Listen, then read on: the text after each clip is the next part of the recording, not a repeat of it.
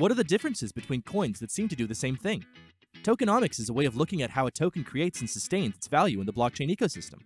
Of course, this is a result of a ton of factors, so we're going to cover the major ones in this two-part series. Hopefully these videos will give you some idea of what to look for when you're interested in a new project. When you're looking for information like this, remember that a project's white paper is the best place to start. If a project doesn't have a white paper or any kind of technical information available, that's a red flag. So let's get started. It's best to start at the very beginning. Where did the coin come from? Take Bitcoin, for example. Bitcoins are generated every time a block is mined, and there's a hard cap on the total number that will ever exist. This makes the coin more scarce, and as such more valuable than a coin generated from thin air.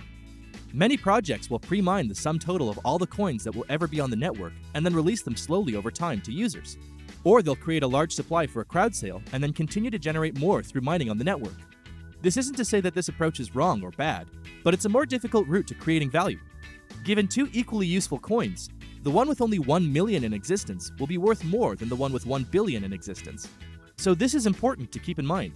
Is the supply of the token growing or shrinking? And if so, how fast? Another factor in the value coins provide is the method in which it was created. Is it entirely new? Is it a fork of an existing coin? Is it built on top of an existing chain and coin system? All of these avenues have their benefits and drawbacks. A brand new coin has the potential to be anything. With a good team and good marketing, a lot of value can be hyped up around a project that is relatively unknown. If it can deliver on its promises, that bodes well for the value. If it can't, it has little safety net to prevent it from zeroing out. Without the community support of a fork or a chain it's being built on, it lives and dies purely on how well it can prove itself. A fork of an existing coin has the benefit of building off of an infrastructure and community that already exists. This can be good if the fork is something the community has wanted for a long time, as it'll gain a lot of users very quickly. But if it's a contentious fork, the new coin could split the community or even be actively attacked by it. These are all important considerations in a coin's value. Few people purchase a coin they dislike. Similarly, a coin built on top of an existing ecosystem like Ethereum can leverage the same community and developer support that a fork might, but without much of the risk of angering the community by splitting it. Your app simply exists on the chain and people can use it if they find it useful. But coins built on coins tend to face a lot of criticism and have a hard time decoupling or growing beyond its parent currency. You're also at the mercy of the chain that you built on. If a major change in the parent chain destroys your project, there's not much you can do. We can see now that how you generate coins and where you generate coins are important to how the market will value them. One more major facet of the valuation is what type of coins you generate. There's a lot of different types here, but we'll look at the big ones. Is the token fungible or non-fungible? Essentially, is it a currency or is it a collectible? Obviously, any given collectible can be worth much more than one unit of currency, but as the word collectible would imply, there's very few of them. Fungible tokens are prolific, meaning there's often millions of them. They get value from this property because you can reliably trade them with other people for a set price. A non-fungible is the exact opposite. It's rare, so its value is much higher, but at the same time, it's only really worth something to the right person. Is the token a utility or a security? Now, we won't go too deep into this here because it's incredibly complex, and we already have a guide on this that you should check out. But at the minimum, you should ask yourself this. Does this token allow me to access or use a service that I couldn't otherwise? Does it perform a function? Or is it basically just a token that I'm holding in the hope that it increases in value? This is one of the many determining factors in what is and isn't a security, and the implications of that determination can have an enormous impact on the value of your token. In these early days of blockchain and cryptocurrency regulations, many users are wary of tokens that could be classified as securities, as that carries with it major legal and tax ramifications. All of this really encapsulates into a concept called network effect. All of these small decisions we've talked about, and more that we'll talk about in the next part, are little pieces of a puzzle that build up incentives and disincentives for users to participate in your network. Maybe some users are interested purely in Ethereum collectible tokens, maybe others in regulated securities based on Bitcoin forks. The amount of interested users that you capture directly relates to your network's ability to grow and expand. A network with 3 users on it is easily forgotten or compromised.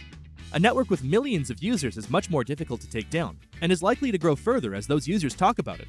This is your network effect. In the next part, we'll discuss more factors at play in tokenomics that can help you discern for yourself why projects earn the valuations that they do. Hopefully by the end of this series, you'll not only be able to reliably spot strong projects in the space, but explain why they're strong too. In part 1, we talked about several of the aspects of token design that impact its value. How it was built, where it was built, what type of token it is, and so on. To finish off our tokenomics discussion, we'll explore a couple of new concepts and how tokens can actually produce different types of value. So after everything from the last video is done, the token has been created and distributed in whatever form and function you desire, there are still a few more considerations in how to support the economy of the token as it grows.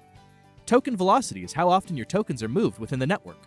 A high token velocity often drives down the value of a token, as it is frequently being passed around and liquidated. This does not mean that a high token velocity is bad. It's just a consideration when designing a token ecosystem. If your token is primarily a means of exchange like many cryptocurrencies are, chances are the high token velocity will keep the value relatively low.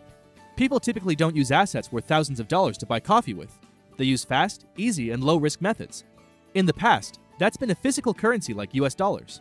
It's prolific and easy to use. It has a high velocity, and each unit or dollar is fairly low in value. The alternative, something with low velocity, would be a store of value like gold.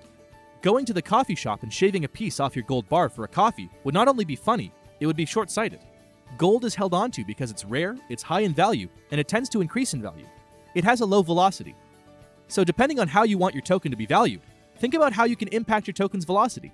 If you want a high-velocity token that makes commerce fast and easy, then that's fantastic. But don't be surprised if its value ends up resting at a fairly low level. Many projects aim to lower their token velocity through concepts like staking or token burn. Staking rewards users for putting their coins in a validation pool. This takes them out of day-to-day transaction use and thus reduces the velocity. Token burn can happen a number of ways, but a popular way is to burn a tiny amount of every transaction. In this way, the supply is constantly dropping, meaning with every transaction, the coin gets a tiny bit more rare. In theory, the rarer the token, the more valuable it becomes, and so users are incentivized to hold their tokens. Another factor to consider is the overall distribution of your token.